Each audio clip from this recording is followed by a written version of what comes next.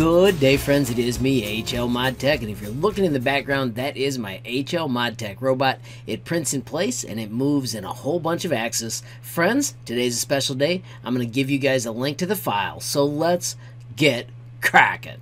Alright friends, so I'm going to give you this file to play with. You guys can adjust it, put your own words on it, have a ton of fun. I'm also going to put this version on Thingiverse so that if you just want to download it, you can do it from there as well. Friends, I do want to give you some important skills that I've used throughout this project. The first tip I want to give you, friends, is favorites. I have got a few shapes I have saved, a couple of text, and then the one that I used a lot in this project was the meta fillet. Let me show you how I used it. I'm going to take this piece right here and I'm going to hide the rest of my robot. I use this trick a lot as well. And then if you look at this crazy shape right here, if we do ungroup, you can see that these back pieces are all separate, and let me show you why. If we ungroup one more time, I used this meta fillet to round that bottom edge, and what that did was made it so that when the foot moves, it's able to connect better. Now the second thing I want to show you is this. It sinks in so it's going to connect well, but right now I don't want to group it. So I have just locked this piece. I'm going to view it from the top. I'm going to click on just the rectangle and I'm going to fit view.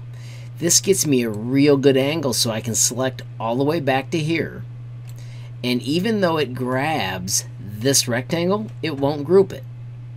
When I hit group, those are all joined, and I've got a solid connection under here, but I've got that part separate, and then this is where I unlocked it and selected those again and grouped them. That is how I built this entire robot. So we've got favorites and we've got locking. Let me show you how to find this sweet meta fillet so you can add it to your system and keep it as well. Instead of basic shapes, we go down to all shapes. I'm going to show you this because I find it makes life a lot easier. If you shrink to 80%, you can see the little numbers the entire time. And we just go out to number 12. There is the meta fillet, and we add a star, or we click the star. If you have any others that you use a ton, make sure you click them as well. One of my favorites is the swept NASA, and I also use the bolt hull a lot. But by putting those in my favorites, now they are super simple to get at, and that makes life a lot more fun as you're designing. I'm going to switch my zoom back to 100%, and let me show you around my design.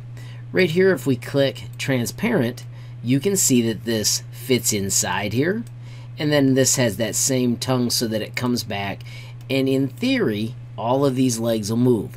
Now it depends on how well your printer prints. If your printer prints a little wider than it's supposed to, they'll be super snug. Right now I'm having a little problem with the shoulders being snug when I pull them out, but I'm finding after I wiggle a little bit they are coming out great. I may update this version, I may not. Another cool feature I added, if we go to transparent on the head, you can see there are holes right here. Those are for sticking in filament so it looks like eyeballs. There's also a piece up here, a cross that comes up. That gives it strength because for a long time I had trouble with this snapping off. This hole down here is added as well because it was sticking too hard to the bed and it would snap the neck. So by having less attached to the bed, it's been popping off great.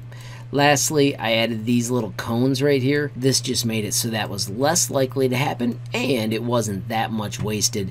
I will have a version where they're not there, and I'll have a version called supported where they are there. You don't want to turn supports on in your slicer, as it'll put supports in a lot of places that end up making it so that it won't move.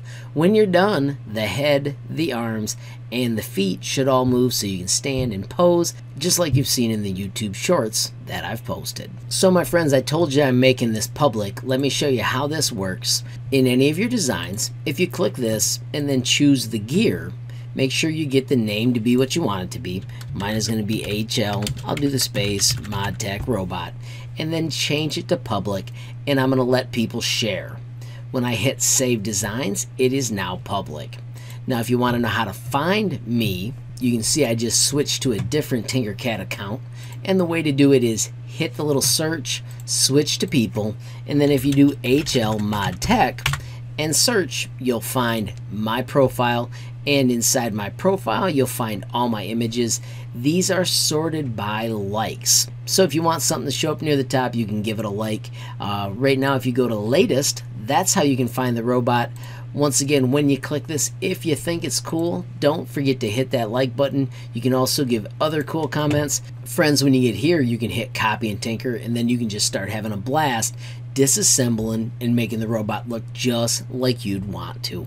Also, friends, don't forget you can hit like, share, and get the whole world to see the cool things we're creating. Friends, if you make a fun modification to the robot, I'd love to see what you create. Remember, you can reach out to me. I am HLModTech on Facebook, Instagram, and Gmail. You can also track me down on Twitter. I am HLTinkercad. Friends, don't forget you can also visit HLModTech.com. If you go to the bottom, sometimes you'll see this arrow. If you hide it, there is a messaging tool that you can get to and reach me almost instantly. Friends, I hope you find the favorites and the locking totally useful and have a lot of fun with your Tinkercad projects. Lastly, if you enjoyed the video, please give it a like. If you got a question, comment, or suggestion, add it down below. If you haven't subscribed yet, what are you waiting for? Smash that subscribe button. And last but not least, hit that notification bell if you want to be the first to know when there's a brand new video from me, HLModTech. Thanks for watching. Have a great day.